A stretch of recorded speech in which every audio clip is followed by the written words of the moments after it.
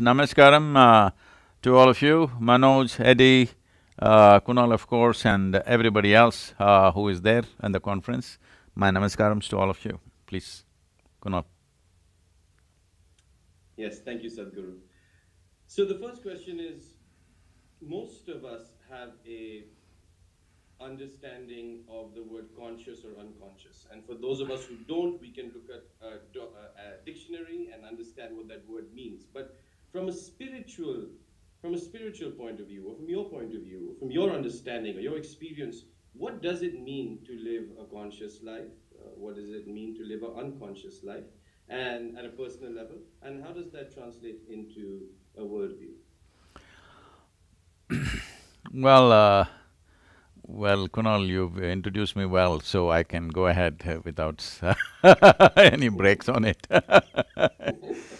Well, to put it simply, you cannot understand what is consciousness. Because understanding always comes from accumulated knowledge about something. Essentially, consciousness means an intelligence within you which is not shackled by your memory, an intelligence which is completely unsullied by your memory. There is an dimension of intelligence within you which is untouched by memory. Everything else about you is memory, whether it is evolutionary memory, genetic memory, karmic memory, conscious, unconscious, subconscious memories, various types of memories. In yoga we see 8 different dimensions of memory. Everything that you are, the shape of your nose, the color of your skin, the way you sit, the way you stand, the way you speak, everything that you call as myself is an amalgamation of a very complex dimensions of memory. But there is a dimension of intelligence within you which is not ruled by your memory. Why is this dimension so important? Because memory means survival. Memory means a boundary. What is within my memory is familiar to me, what is outside of my boundary is strange, or well, you're in California, it's weird, all right? Anything that's not in your anything that's not in your memory is bound to be weird. So, what is in my memory is my friend, what is not in my memory, who is not in my memory is a stranger. This is the basis of your experience. So there is a dimension of intelligence within you which is unsullied by memory. Only when you touch this dimension, do you know what it means by saying limitless or boundless in terms of experience. Because every other experience is encapsulated within the shackles of your memory. As useful as it is, the memory, it is also a prison. It is our survival, it is also a self-imprisonment. Survival of the self and self-imprisonment, both these things are done. Memory is a wall that you have created, within which there is a whole world of your own.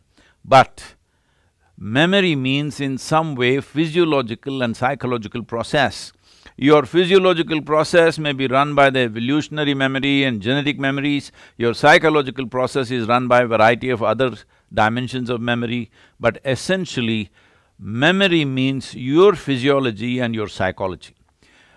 The biggest mistake that we have done right now in the world, especially the Western societies, the way they're looking at it is, we have misunderstood or mixed up rather psychological realities and existential realities. So this is why always we are trying to understand something. The way we are talking about India right now, the way the Indian culture or the Bharat has looked at is, it is always about realization, not about understanding. So consciousness can be realized but never understood. Thank you for that. Along those lines, if we are shaped by our memory, if our consciousness is shaped by our memory, No, I would like to what correct can the we do question. to Our make… consciousness is not Yes. shaped by memory, our conscience may be shaped by memory, because conscience is a social phenomenon. If our memory is our prison, what can we do to get out of jail then? Before we call it a prison, we must also understand today the way you are, your memory is also your possibility. Everything that you're doing is from your memory. A whole lot of your memory may not be conscious memory, but see, the English word conscious is used in many different ways, so there could be confusions about that. We are talking in terms of physiologically being conscious or unconscious, psychologically being conscious or unconscious. Consciousness, we'll keep the word consciousness little away for the sake of understanding. Being conscious and unconscious is a different aspect. So, everything that you are, from the shape of your body, from the color of your skin, the way you understand life, the way you perceive life, everything is ruled by your memory. So it is also your possibility. At the same time, it is a limitation. You will realize the limitation of your memory only when a longing to grow beyond these limitations arises within you. See, every human being has a longing to be something more than what they are right now. But that something more is a very incremental piece. So this is why we need to fast forward our life and see right now. Little desires that you have, when you were a 8-year-old boy, maybe your greatest desire was a bicycle or something like that. Then it went on expanding. So this desiring process is a longing to expand within a human being. This longing to expand, we are going in an incremental way, by installments. Right now sit here, everything that you have desire for, let's say it's right now come true, what's next? You will desire something else, something else, something else. Just do all this right now in the next 5 minutes. Everything else that you could possibly desire till the end of your life. If all of it is done right now, what is next? Then you will see you still want to expand in an unknowing way. You still want to be something more than who you are. When this longing becomes a conscious process, then naturally you're seeking to break the limitations of what you know.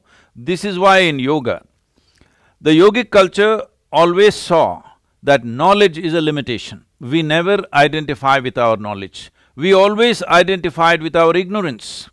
Because what I know, it doesn't matter how much I know, what I know is a minuscule in this existence. If you compare what you know to the cosmic space, it is an absolute minuscule. But what you do not know, your ignorance is boundless. So we always identify with our ignorance. The entire culture has been built upon it.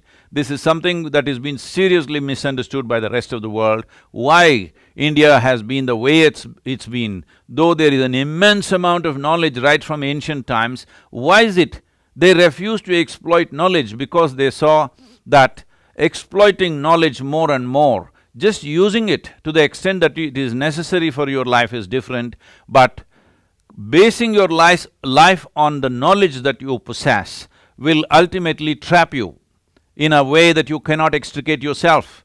That you start building, it's like a spider's web, you start building the web of your knowledge and you get trapped in it. Right now, see, whole lot of people are trapped on the internet, but we are making use of it, it's good.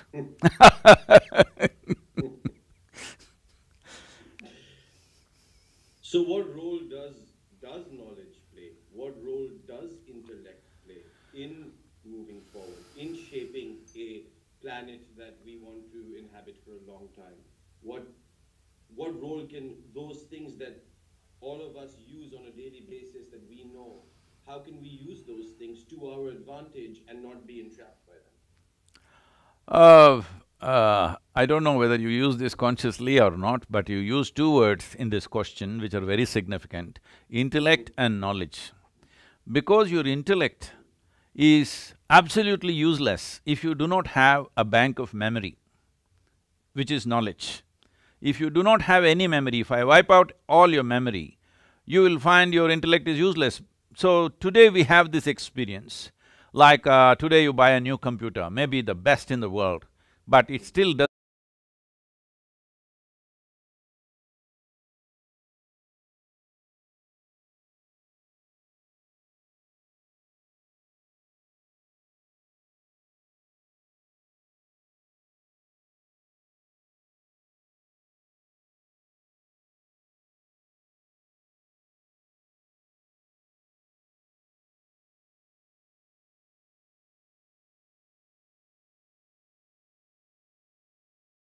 fantastic.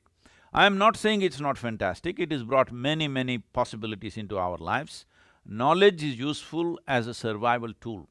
Intellect is useful as a survival tool. When we say survival, maybe if we were, whatever number of years ago, we were cavemen, you are beginning to look like one, I have always been one, all right? I learned from the best. I learned from the best. No, no, the beard grows naturally on a man, but somehow it's become weird these days. Because someday it may so happen nose will be weird and everybody will remove their nose because, today the virus is there. Mask is not weird anymore, mask is normal, all right? It's a new normal. So what is It our… depends where you Today, wherever you are, mask is normal. You don't have to be a bank robber for that.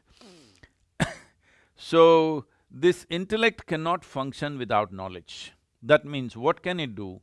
It can recycle the data that you already have in various permutations and combinations, but it cannot come up with anything new because its root is in its knowledge. Today the virus is there, mask is not weird anymore, mask is are. normal, all right? It's a new Yeah. normal. It So, depends. what is Depends where our… you are. Today, wherever you are, mask is normal. You don't have to be a bank robber for that. So, this intellect cannot function without knowledge. That means what can it do? It can recycle the data that you already have in various permutations and combinations, but it cannot come up with anything new because its root is in its knowledge. So, what is the use of knowledge?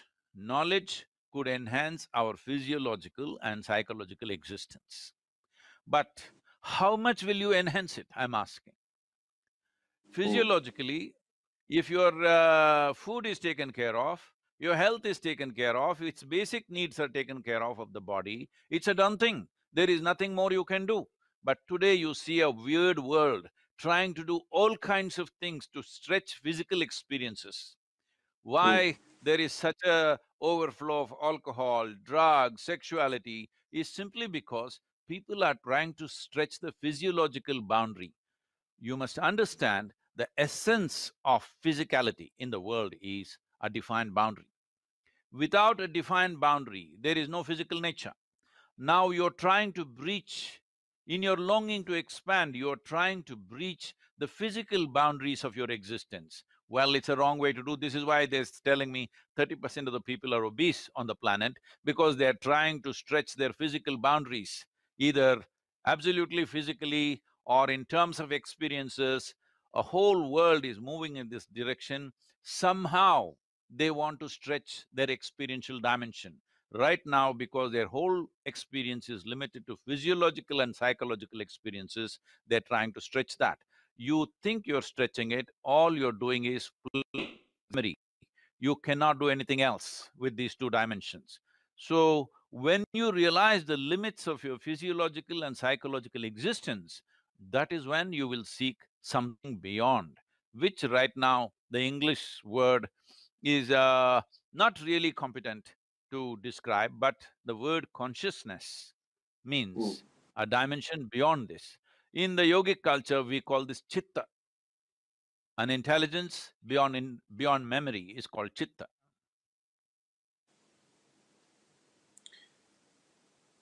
So, how do we, as let me put it this way, is it more important to take care of the planet consciously, or is it more important first to take care of the inner journey consciously, or are they inseparable? See, when you talk about taking care, for taking care, you need knowledge, because taking care is survival. Whether you take care of this body, take care of this mental well-being, take care of your family or your society or global societies or all life on this planet, this is from knowledge. So taking care essentially means survival, isn't it? So don't Mhm, link survival to consciousness. mm, Being conscious that our life is enmeshed with every other life on this planet is knowledge. It is not consciousness. But this knowledge could have come out of consciousness, but unfortunately, this knowledge also we have acquired incrementally, you know, very piece by piece by piece.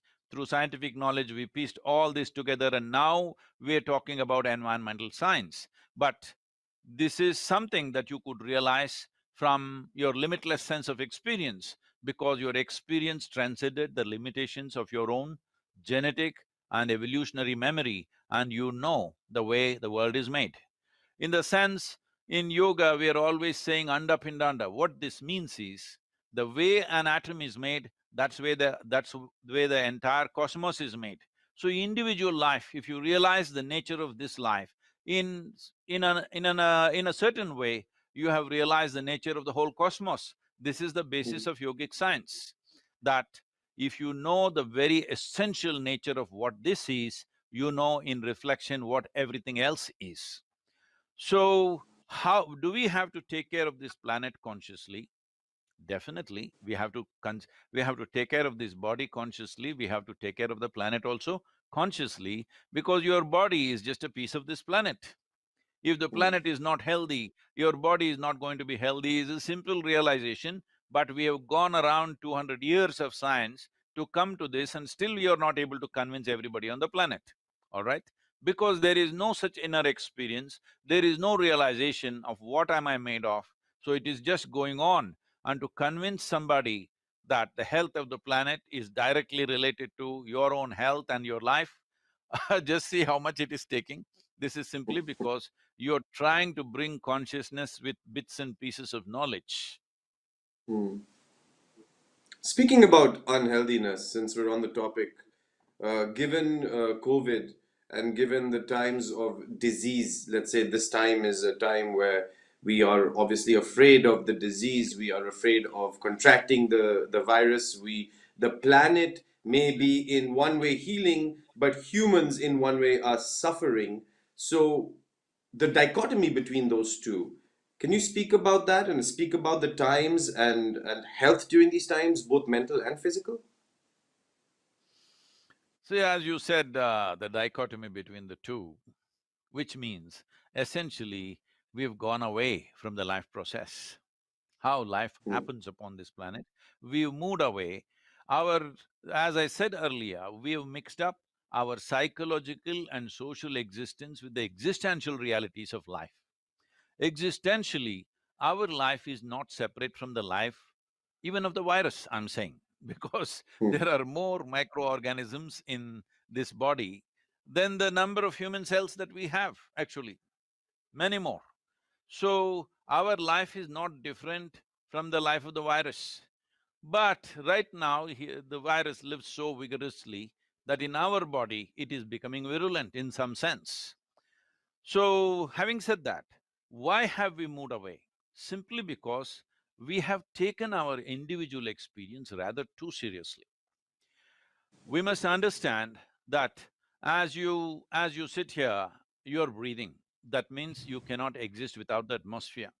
To sit here of this size and shape, you have eaten plenty in your life, because it's just the soil which has become food, and food which is sitting here as you and me.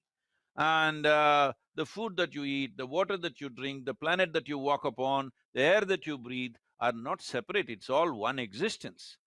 But it is the magnanimity of creation that for a tiny speck of a life like us, when I say a tiny speck, people think, what is he saying? Well, in the cosmic experience, if you look at the cosmic space, this solar system itself is a tiny, tiny speck. In that tiny speck of a solar system, planet Earth is a microspeck. In that microspeck, Los Angeles is a super microspeck. In that, you are a big man. This is a serious problem. Hmm. This is a I problem human being. It's okay. You said it's okay. You're used to abuse, you told me so. I'm used to your meanness. It's okay. I'm used to it. I can So handle it. this is the essential human problem. that they have taken their individual nature rather too seriously. We must understand for a speck of a life that we are, that we are given an individual experience is not that something we earned. It is the magnanimity of creation that it's been given to us. But people are taking their individuality so strongly. Now they're thinking, why this virus, why this bacteria? Arey, you and me exist because of virus and bacteria. Why is it Hmm. going wrong in my body? That's what we need to see. Why is it? It is not my friend. Why is it working against me? Why is it that I've brought something which is not my friend into my system? This is something Hmm. we need to look at it, but right now we are seeing how to kill all the virus on the planet. If we kill all the microbes on the planet, that's the end of life on this planet. I want to go back to something you said that is so beautiful, which is we are so we take our individuality very seriously, and but that's also because that's all we know. If you sit and you say to me, you can sit here and you can be the cosmos. I, through my experience of meditation and silence, may be able to experience that.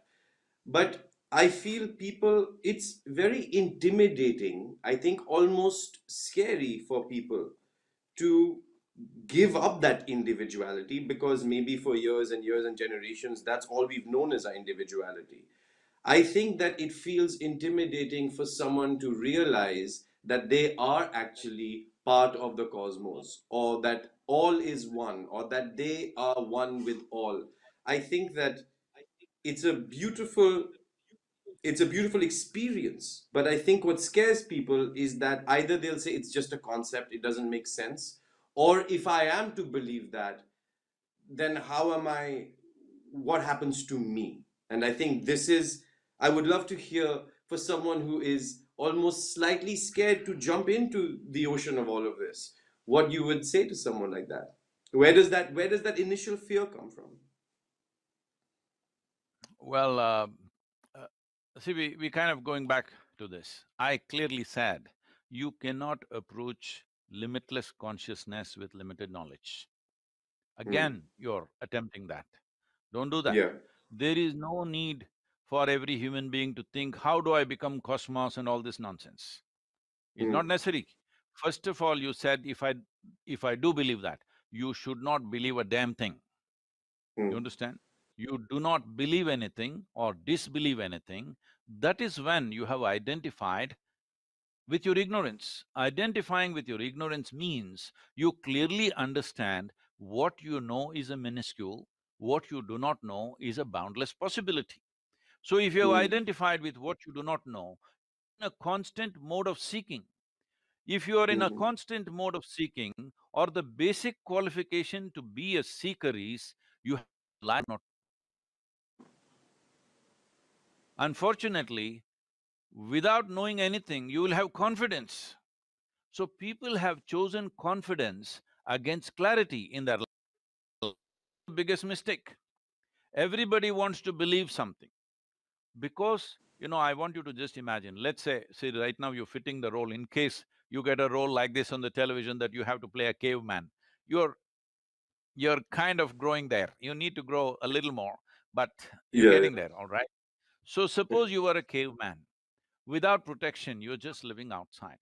Most people don't know what this means. Only those who have been in the wild, who camped outside. But today, camping is also like a luxury hotel. Okay, if you Hmm. just been there without any equipment in the jungles, which I have spent weeks and weeks at one time, well, if it just rains, monsoon rain, people think all you need is an umbrella and run to your home. But you just stay in a tropical forest when the monsoon rain is pouring, with lightning, thunder, everything going, and all creatures trying to find their own little shelter. The little shelter that you have found belongs to somebody else, and that guy will take it aggressively, all right? The whole experience of this planet and the way life is happening on this planet, if you just feel it, you will know what I'm saying. If you were up in ages ago without any protection, without any equipment, without even a watch, because that's how I was when I was in the jungles, I didn't even know what time it is, and I'm not even able to look at the stars or the moon or anything. because it's cloudy and it's pouring rain, you don't know how long you've been soaked. You don't know when daylight will come. You slowly start having doubts, will it come at all? Is there a mm, guarantee? Because there's no guarantee about that either. So essentially, if you are there, then you felt so threatened, your existence. You felt how small you are and how your existence is threatened every moment. People are thinking their existence is threatened only because of this virus. No, your existence is threatened every moment, all right? If you are mm, conscious of it, naturally, you would want to find something that builds confidence in you. So you decided to believe in something. mm, Initially, they thought, sun came up in the morning after being soaked in the rain for 12 hours. Then you said, sun must be God. Like this, mm, it grew. And then we made more human forms of gods and whatever. So you started believing in God, which gave you confidence, which did not give you clarity. Confidence without clarity is a disastrous process. And this disastrous process we have taken on for the last 2000 that continuously we've been building. This disaster has cost how many lives you can calculate in the last 2000 years? It's taken too many lives. This is the significance of India, that this was not a culture of belief, this was a culture of seekers. This is why you found them, though they were hugely empowered, massive kingdoms, enormous wealth, but they were always like this, bowing down to mm, everything because there was no mm, confidence. No confidence, we did not see it as a negative process. No confidence we saw as a possibility that you will naturally work towards clarity. The more clarity that arises in you, then you won't need confidence. See, right now you're walking during daytime, where you can see everything clearly. You don't need confidence to walk. But suddenly, let's say it's pitch dark and a new terrain. Well, now you need confidence because there is no clarity. So you're using confidence as an alternative for clarity. This is a disaster because when you have no clarity, one most important thing is at least you must have hesitation. Right now, for example, you mentioned the virus right now. See, we've been driving our economic engine in a certain way. Engine has been roaring. Every human being, every one of us, without exception, have been pushing the throttle as much as we can. But do you know who has the steering wheel? When the mm, engine roars, the most important thing is somebody has a steady hand on the steering wheel. This is very important when the engine roars. Engine has been roaring. Do you know who is holding the steering wheel? mm, Is anybody at all has a hand on the steering wheel? So mm. you've been driving fast, but it is like, these people who are on, because you're from Los Angeles, I'm telling you, it is well before your time. In '60s and '70s, people took LSDs and jumped off the tall buildings thinking they're going to fly, and they did fly for some time. That's the whole thing. Yeah. I don't know why you're looking at me. I don't take LSD. You're looking at me like that. I didn't say anything. Um, no, no, no. My parents are watching, please.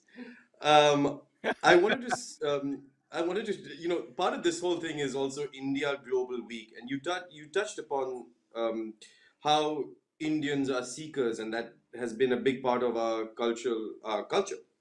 But what is it that India has done for the world, and how do you see us? What role do you see us playing moving forward in the global spectrum of everything? How do we move forward? How has India helped the world move forward?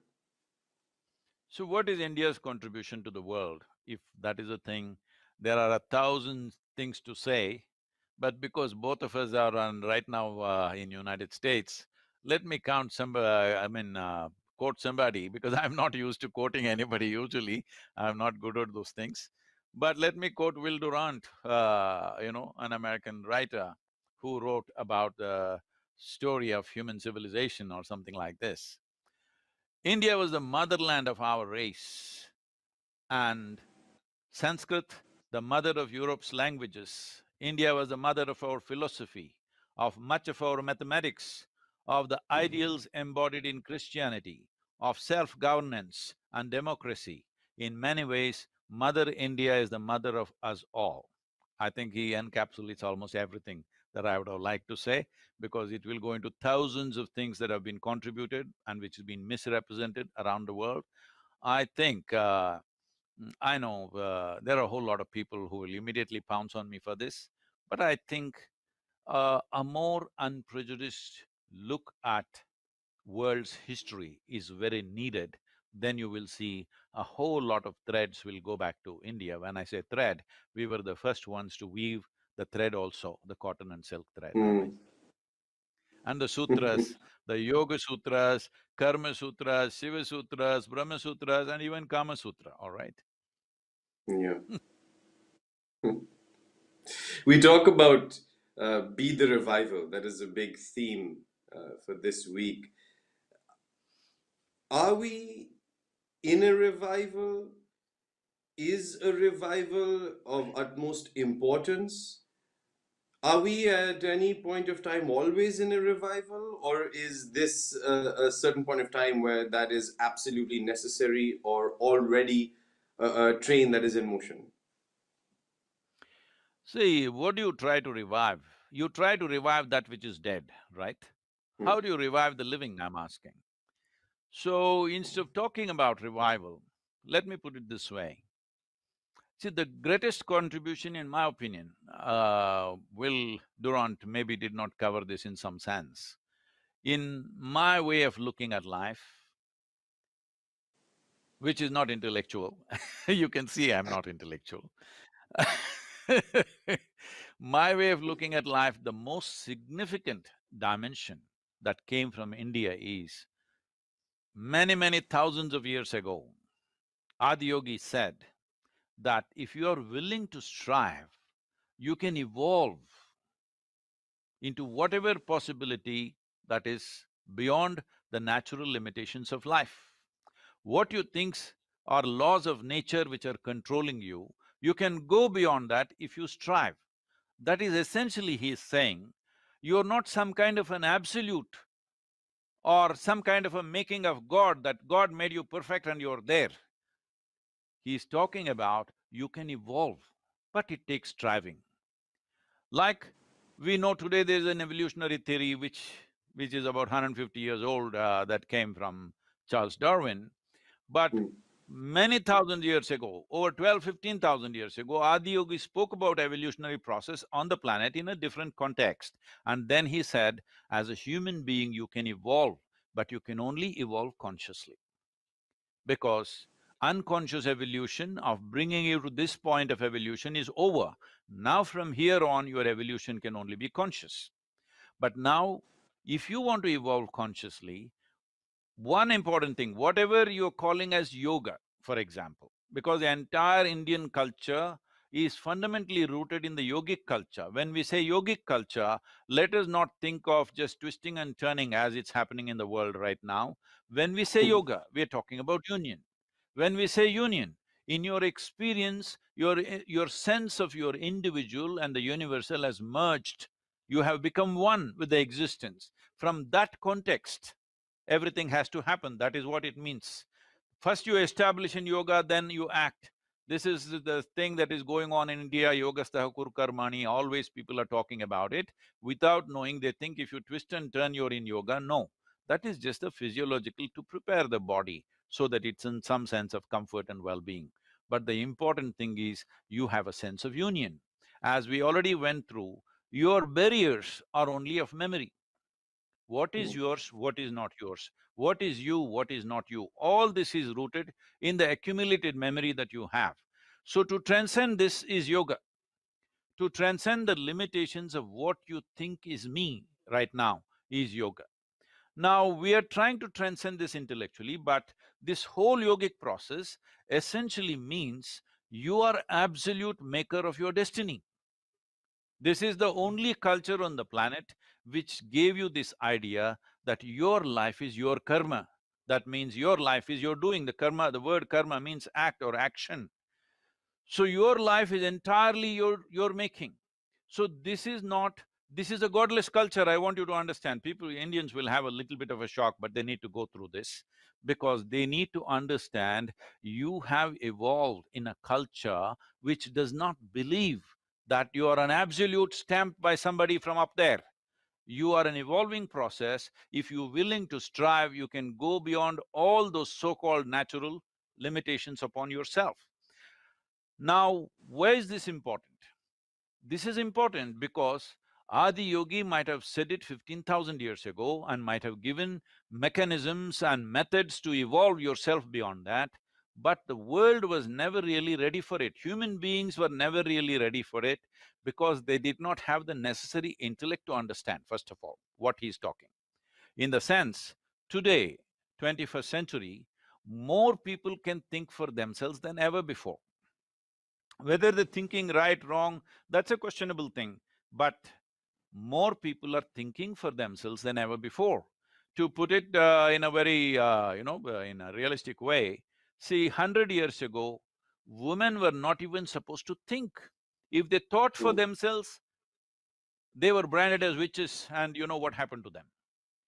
So, straight away, with education spreading without gender discriminations, 50% of the human population has come into the thinking process of their own thinking. Once you start thinking, you naturally think logically. Once you think logically, anything that's illogical doesn't fit into your mind. Right now, we are in a cusp of a generation, we are struggling between these two, belief and seeking. Your intellect wants to know, it is seeking, but your memory is soaked in belief. So this is a Mm. generation which is right now struggling with this. So as quickly as, because it is essential that we evolve consciously, in this generation, we must raise questions about the fundamentals of everything that we have believed till now. Right now, when I say everything that we have believed, this is something I'm seeing, which was which is a kind of a retrograde in my experience. I was just watching, like you're in Los Angeles, probably if I say football, you will think of that thing which doesn't look like a ball, which they throw, Yeah. because Yeah. our idea of a ball is round. So we call it football or soccer now. I was just looking at the history of this game. I saw when people like Pele was playing, George Best was playing, Cruyff was playing, whenever they struck a goal, they just jumped around, they shook hands with each other, or just leapt up or did a somersault, that was it. But now I'm seeing in recent times, whenever they score a goal, they will do, God, you scored the goal. I thought Yeah. only Maradona had that hand of God, but it looks like everybody has, because everybody is looking up and praising God. Even in India, when they score a century, they're saying, you scored the century.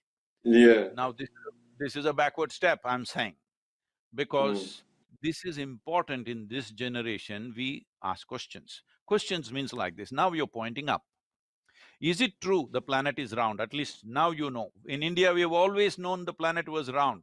You must Mm. understand, geography is referred to as Bhugol. That means the studying of the globe. This is not now. I'm talking about Mahabharata times, when 5,000–6,000 years ago they talked about planet being round, not because of Galileo, well before that. So if you look up on a round planet which is spinning, inevitably you're looking up in the wrong direction, I'm saying. Mhm. So when you're talking about intellect, this is what intellect should do. It take out everything that's illogical within you.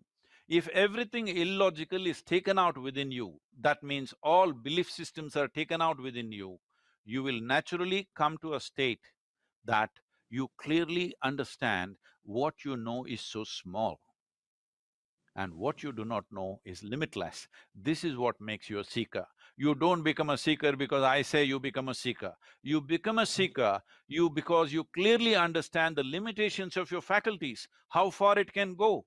And when you see there is a wall that you cannot cross, then you understand you need to seek. And instruments of seeking are needed now. Now, till you see, let's say you're in a prison and the prison was very big and you thought you were free and you're walking all around. One day you hit the prison wall. Only when you hit the prison wall, just your two legs are no more enough, isn't it? Mhm. You need something else to burrow through this wall or climb across this wall or fly across this wall. You need a different methodology or a different faculty or a different process for this. This is what spiritual process means. Spiritual process is not looking up or looking down. The word spirituality has become one of the most corrupted words on the planet, but essentially spiritual means you hit the limitations of your physical and psychological structures, so now you're looking for something beyond. Now, something beyond does not mean you score a goal and say this. You're saying that because you think somebody up there is doing it, that means you're a goal scorer by chance. So if you live by chance, anxiety is normal. If you live Mm. accidentally, anxiety is normal, isn't it? Mm. So right now, that is what everybody is saying. Anxiety is normal, you have to treat yourself, you have to do this. No, anxiety is not normal. Anxiety has come to you because you have assumed things that you do not know. You have used confidence as a bridge, not your clarity. If there was clarity, there would be no anxiety, because confidence is an empty shell. You're always anxious. But logic, I think that is the confusion. I think that's what we get mixed up. What we think is logical makes sense to us. Like if you say the earth is round, the only way it makes sense to me is if I see a photograph of it. This is my logic. This is what logic does to us. No, So, no, it is not your… Clearly it was like that. Then we went up and stood on the moon and looked down. Absolutely clear, it is round. So you distanced yourself from your reality. That is when you know this is what is needed for you to understand the limits of your physiological and psychological process. You need a little distance. This is what mm, the tools, the many tools that yoga is providing is just this, to create this distance between you and what you have accumulated. When I say what you have accumulated, I'm not talking about your fancy 12 sets of golf kit, 12 sets of golf clubs that you have and clothes and I know, it's okay. And many things that you possess. But the very body that you carry is an accumulation. The very mm. mind that you carry is an accumulation. The very genetics that you carry is an accumulation. The very human form is an accumulation of things over a period of time. And the most important dimension of Bharat is this: to possess everything, but never to be possessed by anything. Yes, beautiful. Sadhguru, on that note, we don't have much time left. I will invite a wonderful moderator back. I think she has some questions that were sent in, I believe. So she may be coming on to ask some of those questions. Thank you for being So nice to me today, not yelling at me Eddie, the I will whole be… time. no, I will be very careful with Eddie because she is not used to my meanness, so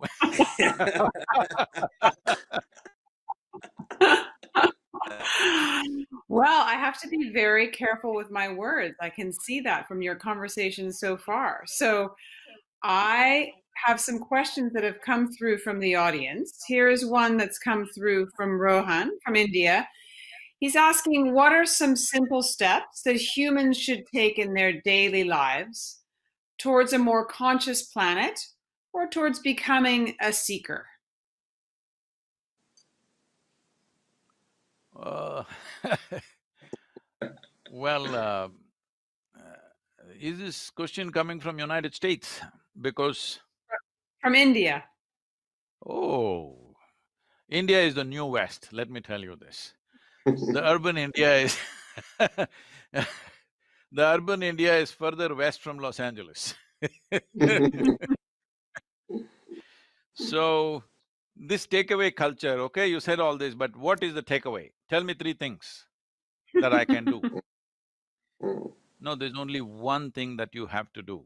No, three things, I'll make it much simpler for you. Only one thing that you have to do is continue your life. Today, if you don't have… if you're in the university, you want to pass this examination, passed. Then what? You need a job, got it. Then what? You need promotion, you got it. Then what? You want $1 million, you got it. Then what? Then you want this car, that house, this wife, that kind, this, everything. Got it, got it, got it, got it right now. Then what? Just look at this one thing, you will become a seeker. Mm. Very good. Interesting.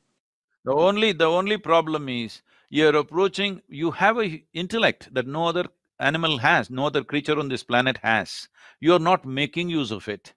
To the idea of such an intellect and such a vivid sense of memory right now that human beings have, no other creature has the complexity of memory that we have. So the fundamental nature of this is that you don't have to go through every experience of life. Sitting here with your memory structure and your intellect, you can experience everything that human beings experience just by sitting here. Even with eyes closed, you can experience all those things, because all human experience happens within you. The range of possible experiences that can happen within you, you can go through by yourself. You don't have to spend a lifetime to experience little bit of food, little bit of sexuality, little bit of meditation, little bit of this, that, peacefulness, joyfulness, blissfulness, whatever. You can sit here and do all that in the next 5 minutes and be done with life. Does it mean you're done? No. That means the longing to expand beyond these limited things will naturally arise. That's when you become a seeker. So here's a question from London. This is coming from Shrey in London, and asking what worries you most about the state of the planet today? I'm not the worrying kind, but well, one thing that we must see, the only choice that we have is this: the planet is not in any kind of peril. It's only human experience which would go through terrible things if we don't take care of a few things. So if you're using the word worry in such a way, yes, what worries most is just the top 39 inches of soil on this planet. The average topsoil on the planet is 39 inches.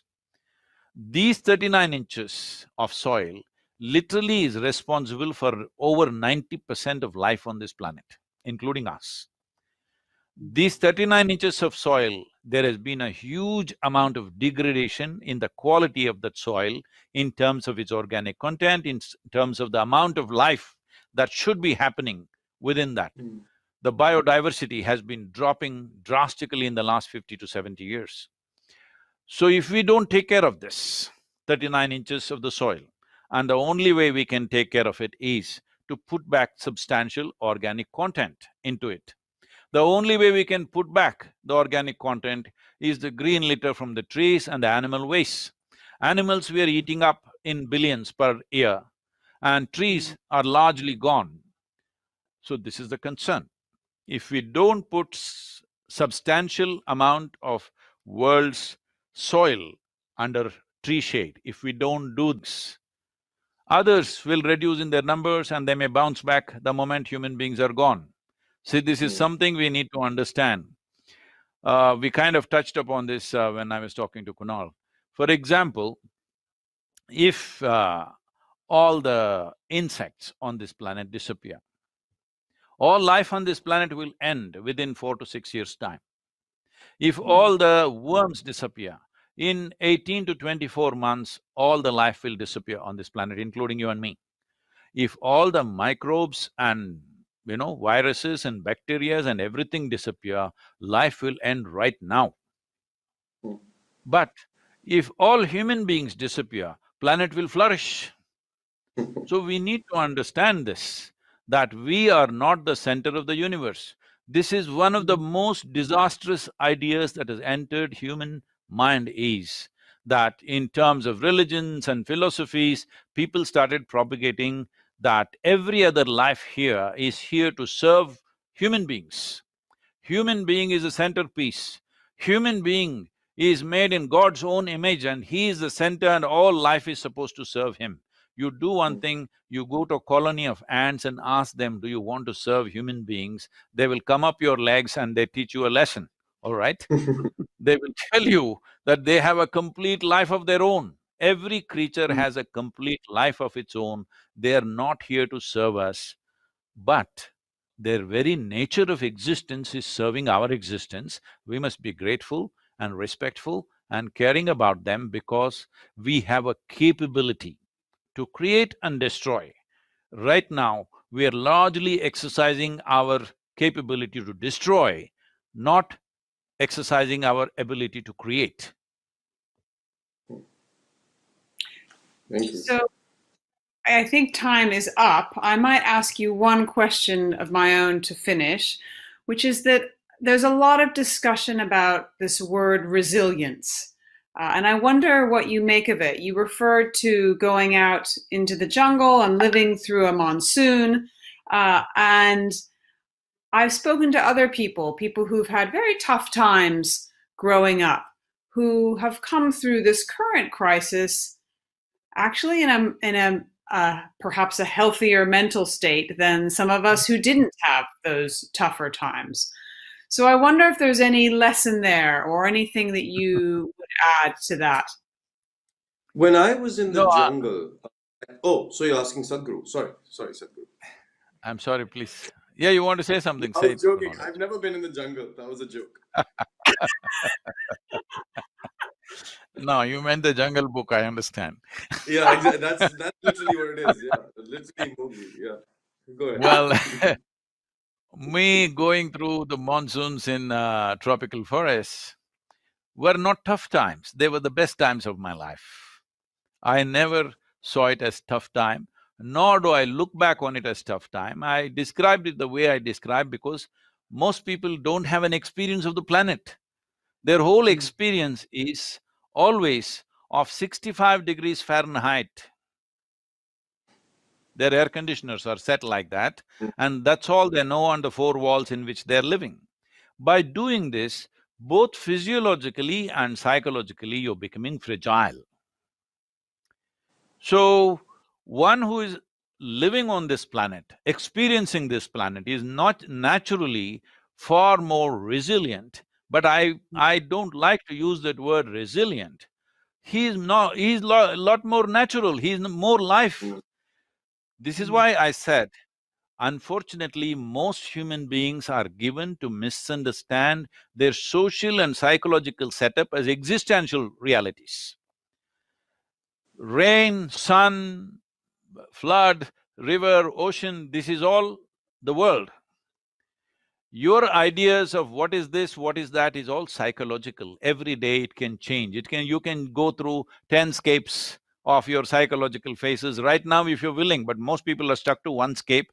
But if you're willing, 10 different… What happened when you were 12 years of age? What was your idea of the world and what was most important to you? What happened when you were 18? What happened when you're 30, 40, 50, 60? If you look at it, you took 60 years to get through this, but if you are willing, you have enough intelligence. I'm saying every human being, not any special human being. Every human being has the necessary intellectual infrastructure to go through all of it within 5 minutes, if he's willing. If he or she is willing, within 5 minutes you can go through the 60 years of experience and evolve quickly. This is what evolving consciously meant. So what you need is not resilience. The word resilience gives you a feeling that you're holding on to something really hard.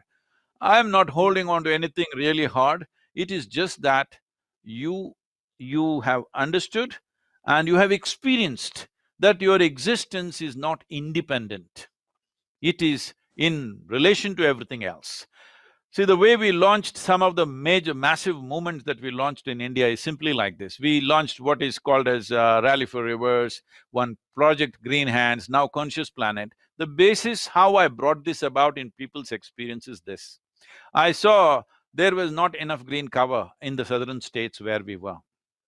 So it was 16%. I said our aspiration is 33%, how to get it there?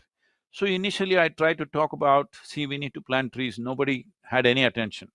Then I made them sit in hot sun at 11 o'clock in the morning. In southern India, it'll get you. So then I moved them under the tree shade and everybody, like that. Then I told them I set up a certain process which is still going on. I said, just breathe and see. What you exhale, the tree is inhaling. What the tree is exhaling, you are inhaling. There is a certain way to make it a living experience within you.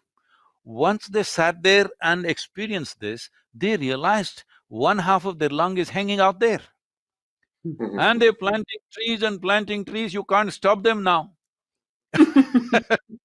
because they know it's their lungs. It's a really beautiful place to stop. I wish we could continue, but Sadhguru and Kunal Nair, it's been such a pleasure having you on the Be the Revival, the India Global Week. I've been Edie Lush, and I hope very much to come into contact with you guys again. Thank you. Namaskaram, and my best wishes for the India week that's happening. Manoj and others who are putting this together. The most important aspect of India is this: an absolute experience of inclusiveness and an immense experience of life is what we call as Bharat or yoga. So this experience needs to happen to every human being if you want to make human beings as supportive and productive as microorganisms are to life. Good time to look at it at the time of virus, you know. Thank you. Thank you very much. Namaskar.